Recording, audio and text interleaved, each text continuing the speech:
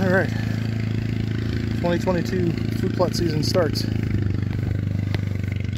Right now we're spraying clethodim, butarac with crop oil on the entire food plot. Here, this is the clover plot that's down across from my father's house. Got an update on the chestnut trees. This is the second year. So I planted them last July. They're actually looking pretty good. That's one. This is the second one. This is the one I didn't think was going to make it, and it's doing pretty good. It's got a lot of new growth on it.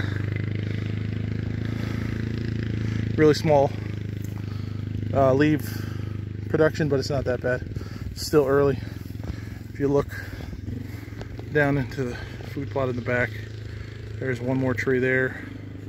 There's another tree behind that tree.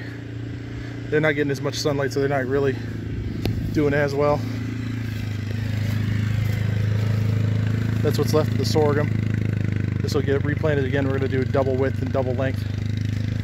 So if you look all the way out, there's a pole right there. There's another pole right there. And then another pole at the bottom. That's going to be the extension of the food plot. You see how nice and thick the clover is? That's Pure Whitetail. Clover Extreme. This was no-till. And then if you get over here,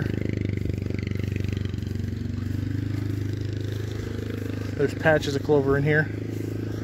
There's a patch here. There's some clover growing, but there's a lot of grass in this. This was planted later in the season with Pure Whitetail Extreme clover that I had left, plus a bag of Antler King trophy clover. So it didn't come in as good because we had a lot of weeds, but we're spraying for all the weeds now. And then by the end of the next 2 days, we're gonna come in here and spread more Clover Extreme. There's a couple more spots you can see. So the grass and the thistles are starting to come up in the back. So we're spraying for all this stuff.